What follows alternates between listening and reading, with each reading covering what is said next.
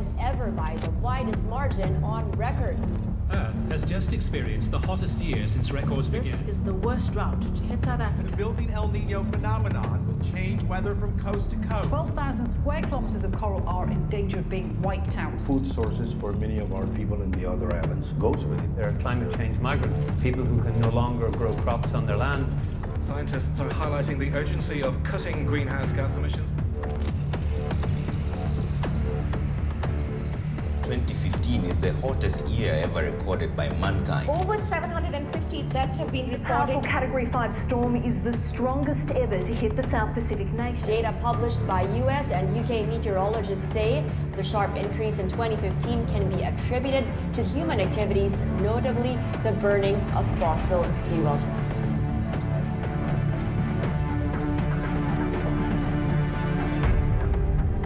We begin this news hour in Paris, where world leaders have gathered for the UN climate conference known as COP21. It's now or never to reduce the world's dependence on fossil fuels. Over the next few days, we will decide the fate of this planet. Breaking news: after years of negotiation, a climate deal has finally been reached. The real headline, the real news, is the voluntary aspect of this. Yeah, not legally binding. This is the same old thing. There's no enforcement mechanism. The original goal was to limit emissions so the planet would only warm by 2 degrees Celsius. Every scientist who has looked at the agreement say that's not going to happen.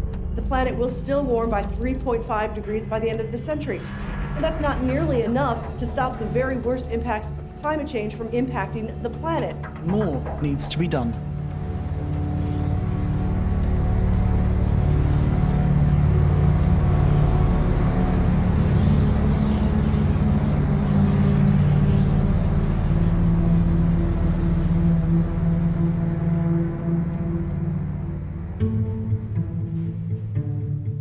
Coming out of this climate summit, we see a very clear gap. The politicians are not stepping up. We're seeing the people and the movement stepping up to close that gap. There are groups around the world organising to shut down the fossil fuel industry during May 2016. It's time that we begin to take the issues that impact our climate and our environment seriously. Break Free is a global moment where, for the first time in the movement, we're seeing a very concrete time frame when escalated actions are happening across 6 continents, targeting major fossil fuel projects with the message that the oil, gas, and coal need to be kept in the ground. It is our future. We must say no. The level of urgency is coming together very clearly worldwide. We can't wait for the politicians to catch up with that understanding. So people are basically taking things into their own hands and doing what needs to be done on the ground.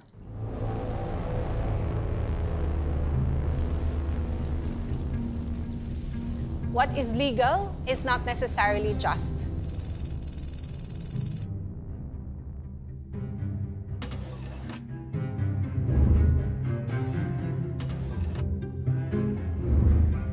We cannot simply confine ourselves to what the law offers for us to demand a different world.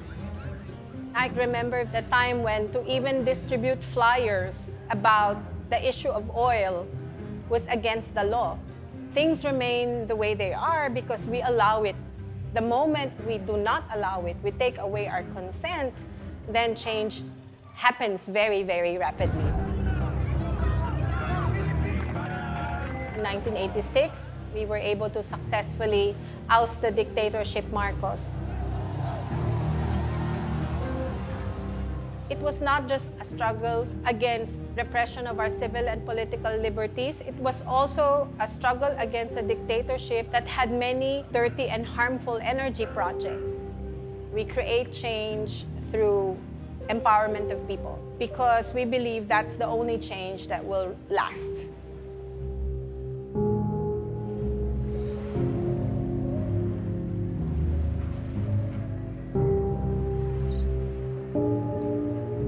Makikita nyo siguro pagpunta nyo dito sa baybayin, may pagbabago ba sa kalagayan at ng kabuhayan ng tirahan ng mga mamamayan na siya daw unang makikinabang sa pagtatayo ng ganitong klase ng enerhiya dahil sa mga ibibigay nitong mga trabaho, kalsada, paaralan, wala ka namang makikita.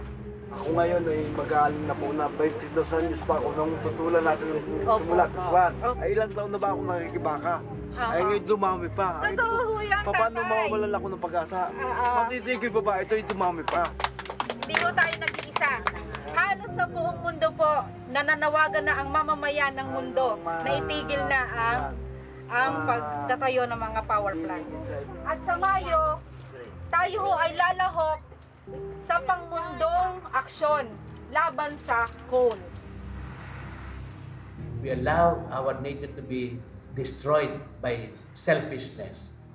And the progress that has been achieved is only for the few. The church has to educate our people to oppose this false progress. Globalization cannot be avoided. What is globalized is materialism, consumerism, lack of care for others. What must be globalized is concern for one another. The whole world is our responsibility. Everything that we do, we are responsible before God to make our world better each day. Most changes in society come from ordinary people who band themselves together and embrace the same vision and really sacrifice for the accomplishment of their common purpose. We have to protect every individual and we have to protect our environment.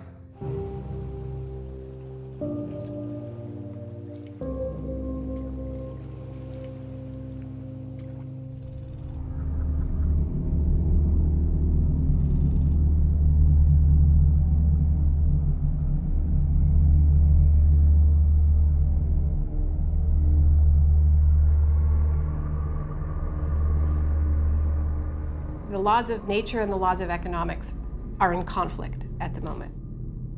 Either everything changes because the climate changes and it changes our physical world in ways that we can barely fathom, or we change our economy in fundamental ways. But the idea that there is some middle road where we continue on pretty much as is, that's actually not available to us.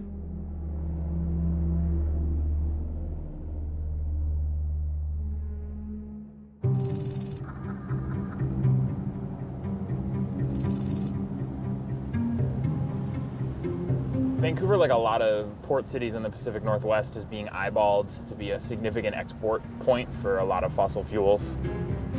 Kinder Morgan is, I think, the biggest, baddest project on the table right now. It would be expanding a pipeline currently moving 300,000 barrels of tar sands a day to close to 900,000 barrels a day.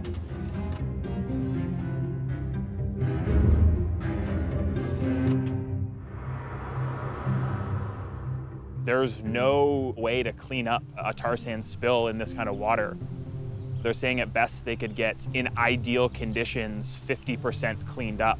If there's one thing about this part of the world, it's that ideal conditions are pretty few and far between.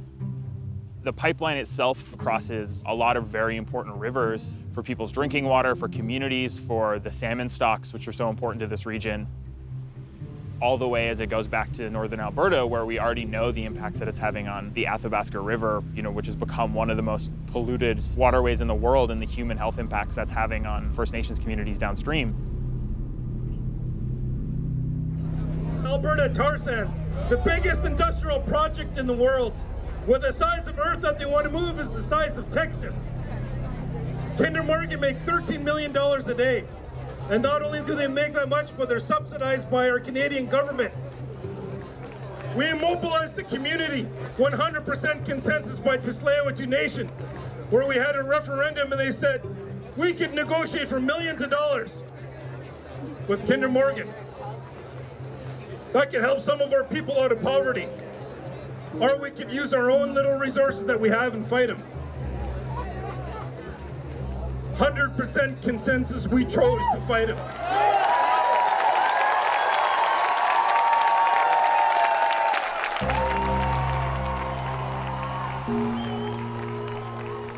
So right here is home. You know, we haven't left. This is where we've been for thousands of years. 85% of our diet came from the waters behind us. We've been measuring the quality of water here for about 20 years. It's getting progressively worse. We're devastated, and what we're trying to do is rehabilitate the damage that has caused. We're going to court soon, Canada, for not consulting us on the Kinder Morgan expansion. One of the ministers said, why don't the First Nations take the money? They need it. We don't need it more than our land. We'll do whatever it takes to make sure this doesn't happen in any way possible. We are going to launch a massive flotilla of boats from here and surround the terminal on the other side where tankers fill up, as well as have a group of folks on land march to the gates of the marine terminal so that we block it from both the land and the water.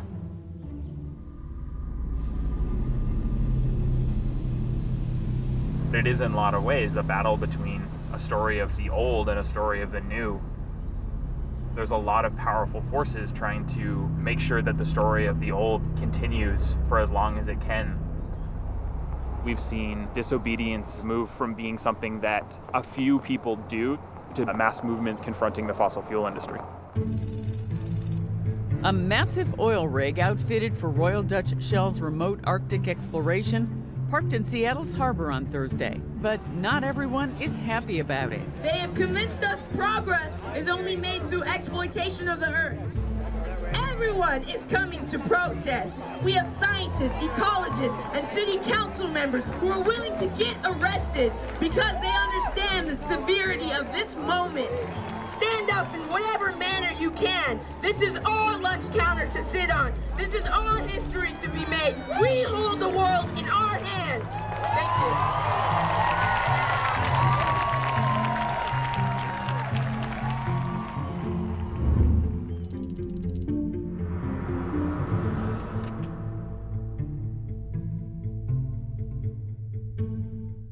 Civil disobedience is a powerful tool in social justice work.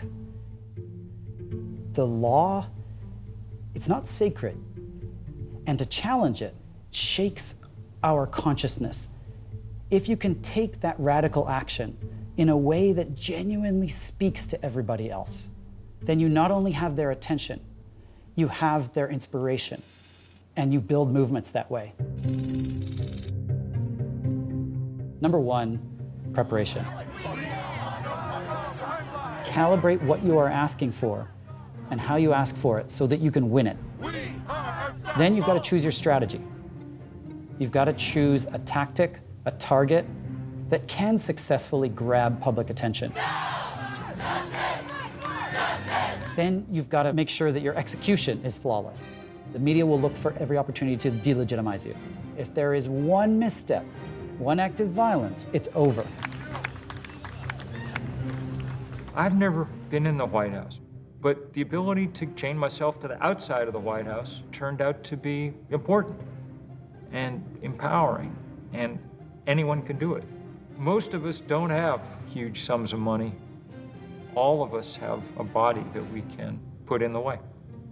I want to say very clearly that civil disobedience is but one tool in the activist toolbox. It's not the first one that you should reach for, and if you use it all the time, like any other tool, it's going to get dull. That said, civil disobedience has a role to play. Nobody should have to go to jail about climate change. In a rational system, that would be the last thing that would happen. But because the way power is distributed in our world, sometimes we have to.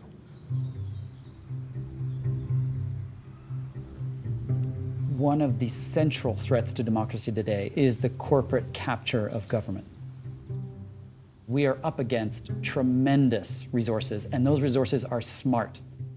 The corporation goes straight to the politician that's going to be on the committee that's going to pass the law that they want to pass and threatens their re-election at exactly the right time. The strategy of global corporations on climate change was partly to recognize that they had a trump card with the United States government. They could stand in the way of global action by blocking American action. There's a level of state failure in the United States. The legislature is bought and paid for by oil companies and other companies. We have to roll back corporate capture of our governments if we want to try and fix these problems that conflict directly with their industry bottom line. There's nothing radical about anything we're talking about. Radicals work at oil companies. If you are willing to get up in the morning and make your fortune by altering the chemical composition of the atmosphere, and you're willing to do it once scientists have told you what would happen, and once you've seen it happen, once you've watched the Arctic start to melt, if you're willing to do that, then you're a radical, and our job is to try and check that radicalism. An investigation is underway into ExxonMobil. The huge oil company buried research about the effects of climate change. Reports suggest more than 30 years ago, Exxon's own scientists were taking climate change projections into account in its operational plans. Exxon was on the cutting edge of science. They wanted to be on the cutting edge of science 40 years ago on climate change.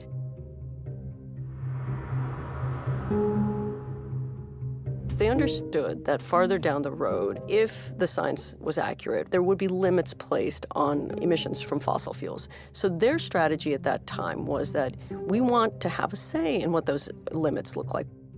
When their senior scientists told their senior executives what was coming, Exxon started making sure that all its drilling rigs were climate-proof so that they could withstand the rising sea level.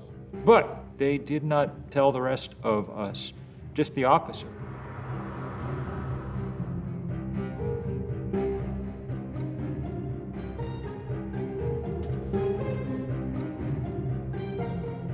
Around 1989, there was a shift in the thinking at the executive level. And that was when Exxon joined this group called the Global Climate Coalition, which sounds very green. But in fact, they were put together to fight any policy reaction to climate change.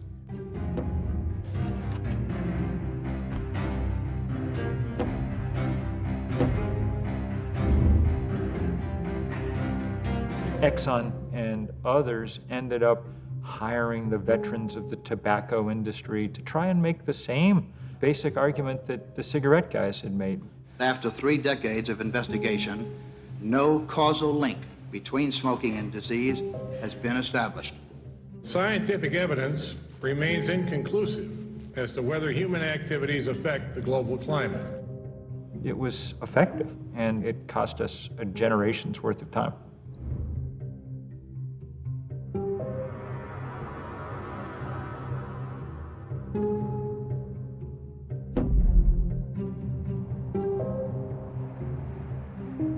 We just recently crossed 400 parts per million CO2 in the atmosphere. We're literally releasing all of that CO2 that got buried underneath Earth's surface over 100 million years. And we're releasing it over a time frame of 100 years, 1 million times faster than nature buried it. That is without precedent. It's unclear that living things, including human beings, can adapt to changes that occur that quickly. In the Philippines, at least 6,000 farmers were blocking a highway to demand the government provide rice. The farmers are starving.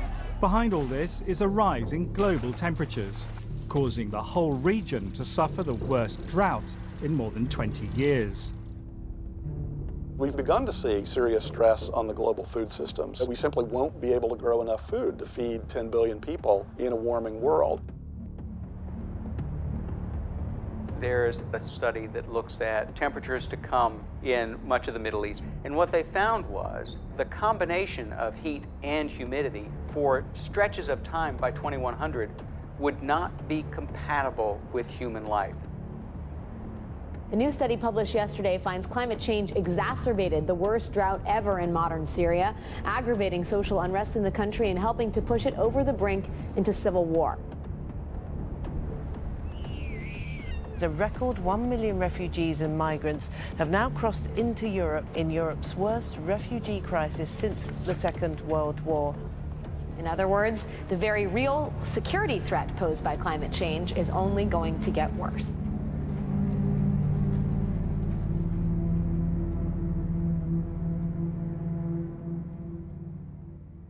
You've got to put your bodies upon the gears and upon the wheels, upon the levers, upon all the apparatus, and you've got to make it stop. And you've got to indicate to the people who run it, to the people who own it, that unless you're free, the machine will be prevented from working at all. Social movements are different from ordinary politics in that they are not simply about how to divide up the goods, but about what a good is. It enters a domain that goes beyond immediate self-interest into what's required of us as responsible human beings. The secret of civil disobedience is moral clarity. Gandhi said, "I am a human being first, and a citizen of my country second." He targets the fact that Indians aren't allowed to make their own salt, and has a massive salt march across India to the coast where he bends down and picks up sea salt. How could someone possibly prevent you from doing something like that? He's taken the weakest point of his opponent and targeted it to generate the most moral clarity. Different forms of civil disobedience shaped the basis of the abolition movement, the women's suffrage movement, the civil rights movement. It's time for us to say, if you don't do something about it, we will have no alternative but to engage in broader and more drastic forms of civil disobedience in order to bring the attention of the nation to this whole issue in Selma, Alabama. At the core of activism is one simple thing, and that's voice. So many people in the world, their voice is actually just not heard. The civil rights movement had a grounded belief that the first and most important thing to do was allow the people who were on the ground to be able to shape the direction and to be the front of what was happening. It was about building the capacity to organize for action and mobilizing the public to show up in support of an action. The effect of civil disobedience is often to raise the cost of business as usual, to disrupt normal processes and procedures, which makes it more costly to resist change than to agree to it.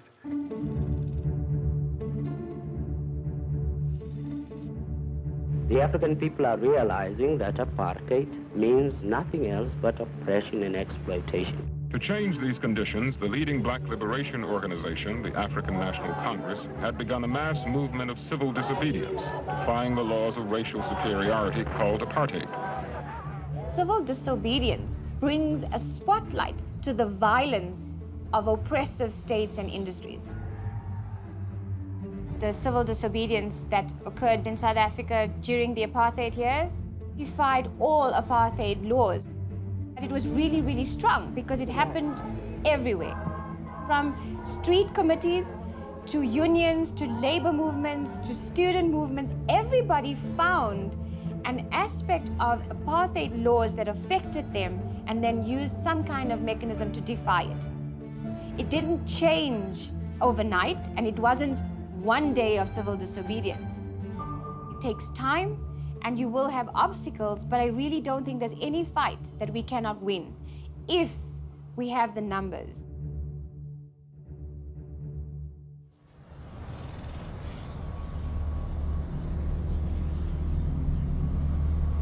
Biz bu kirliliğe karşı burada Ali Ağa bölgesinde, yani sanayi bölgesi adı altında yapılan bu fütursuz sanayileşmeye karşı yıllardır bir mücadele içindeyiz.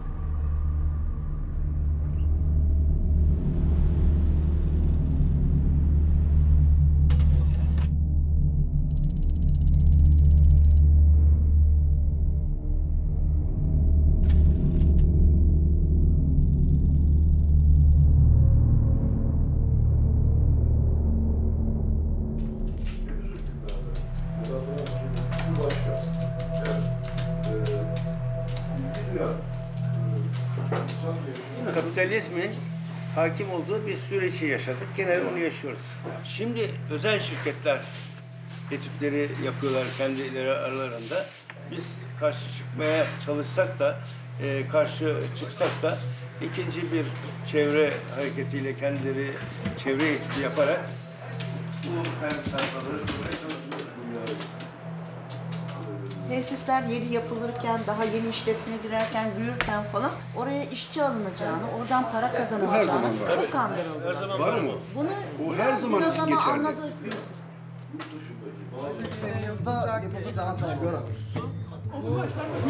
1989'un Mart'ında arkadaşlarımla birlikte belediye başkanı seçildikten sonra Ankara'dan bir çevre genel müdürlüğünden bir bayan telefon etti. Dedi ki tanışmıyoruz ama önemli olduğu için size Ali Ağa için bir kara haber vereceğim. Ali Ağa'da ithal kömüre dayalı 1 megawatt gücünde bir termik santral kurulacak. Şili'den Kınağa kadar bütün belediye başkanlarını çağırdık. Türkiye'de vahşi kapitalizmin bir göstergesi olarak Ali Ağa'da başlayacak olan bir saldırı. Termik santral kurulmaz. Halkımız istemiyor çünkü.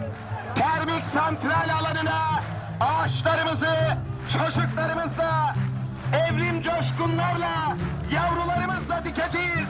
Gücünüz yetiyorsa gelin söndürün. Kulakları çınlasın İzmir Büyükşehir Belediye Başkanı'ydı o zaman. Yüksel Çakbu ve bizim 18 belediyemiz yine bir sevgi zinciriyle protesto ettik.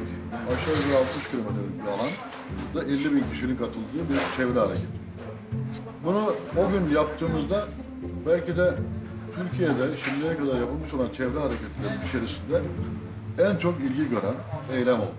Bu sanayi burada bizim verdiğimiz mücadele orada sadece bir termik santralı durdurabildik. Ama geniş bir alandaki sanayinin devam etmesini engelleyemedik.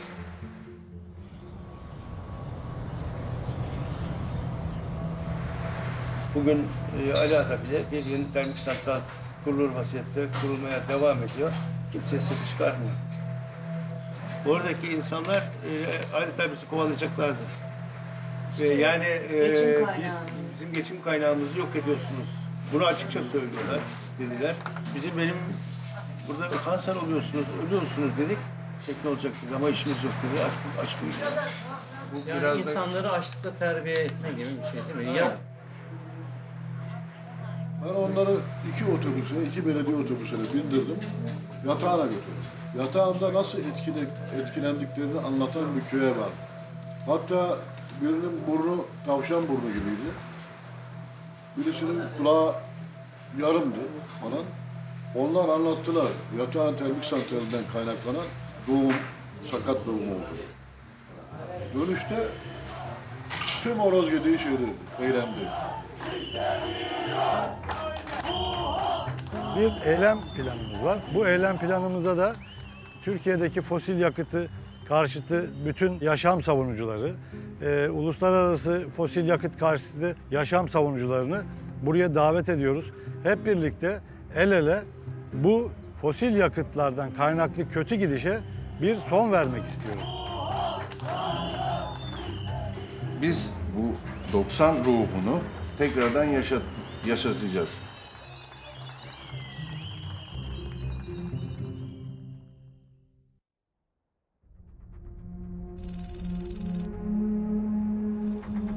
You cannot pretend that we do not exist.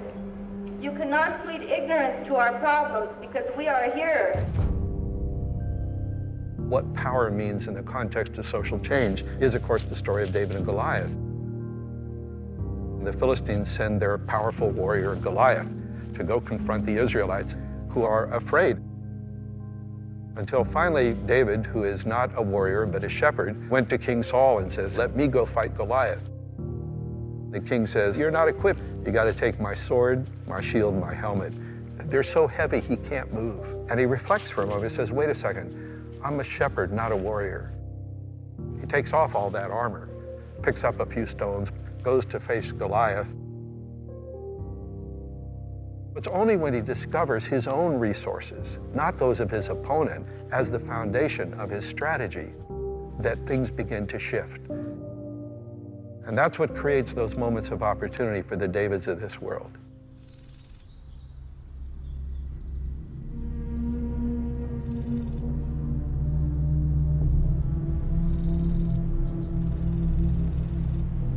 Lignite has a very low energy density. That means you have to dig up a lot of it to get not that much energy. And in burning it, you emit a whole bunch of other dirt, essentially, which is why this is not just bad for the climate, it's also terrible for people's health.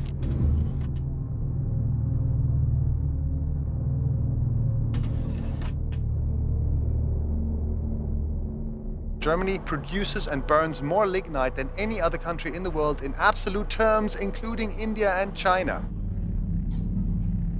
We look at this now and we see the dirtiest of all the fossil fuels being dug up. And of course, it is the central driver of climate change, which is a central driver of conflict, hunger, destitution, deprivation around the world. This stuff has to be left in the ground. This little town called Proschim produces 100% of its own electricity from renewables and still exports stuff into the grid. Like, this village is actually the future we need. Here you have agriculture, biogas, solar power, you have a functioning community, and this is the front line in the struggle against the madness of profit-driven extraction. The government has slated Proschim for destruction because there's coal underneath this. What we're seeing here is the future being eaten by the past. Fossil fuels are the past in more than one way. They are the past of capital, they are the past of energy, they are the past of our relationship to nature. And Hallo, genau, wir können auch von Ihrem Land runtergehen, wenn Sie das stört. Okay, so this was Frau Roche, who was just asking what we're doing on her land. And I started explaining, blah, blah, we're doing this film. Then she's like, are you against lignite? Yeah. It's like, okay, then you can walk wherever you want.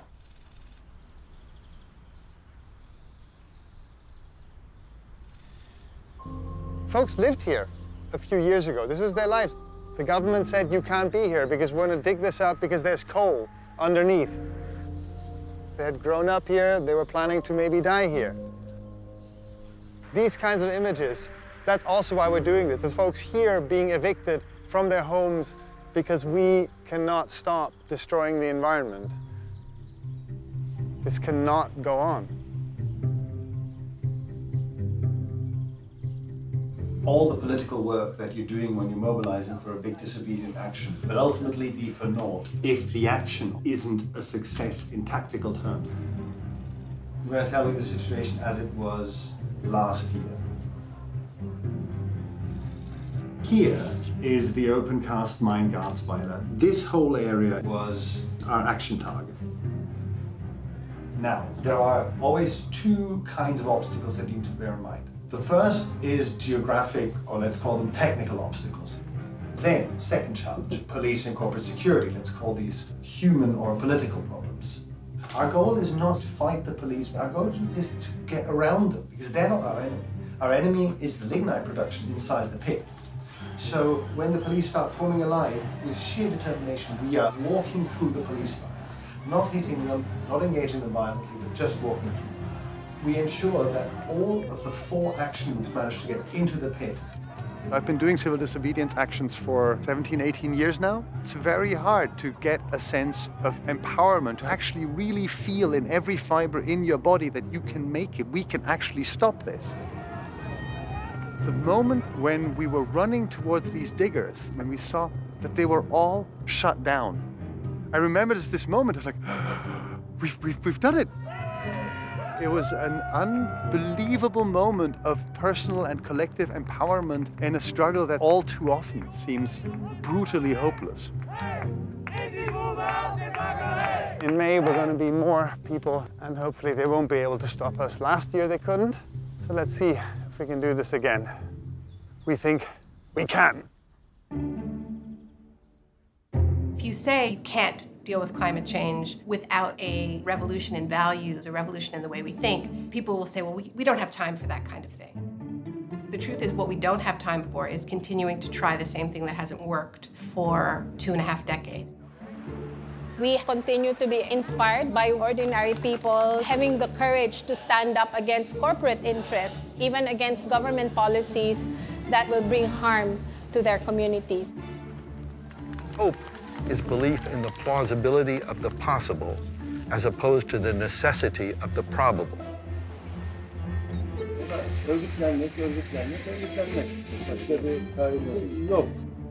We don't have the tanks and we don't have the armed forces. Non-violent civil disobedience is me making my voice heard against a powerful force that is holding us back. Keystone turned out to be a great victory because all over the country and the world, people looked up and saw, you actually can beat big oil. It may seem impossible right now to prevent climate chaos, but social movements have shown that the limits of the possible are there to be moved. My hope is that we come out the other side of this with the global sense of a new kind of power in the climate movement. What we need are new ways to do new things. To practice civil disobedience is necessary to be able to pursue a better life for our people. Batangas now is the center of action against fossil fuel. It's quite possible that a more radical approach will bring rapid change. It's straight math. How many people are active and engaged on this issue? How hard are they pushing? How coordinated are they? It's the people who are engaged that determine what government does. And all we have is a choice to make about whether we're going to be one of those people or not. The science is pretty dark and things are changing very fast. But I am absolutely sure there is going to be one hell of a fight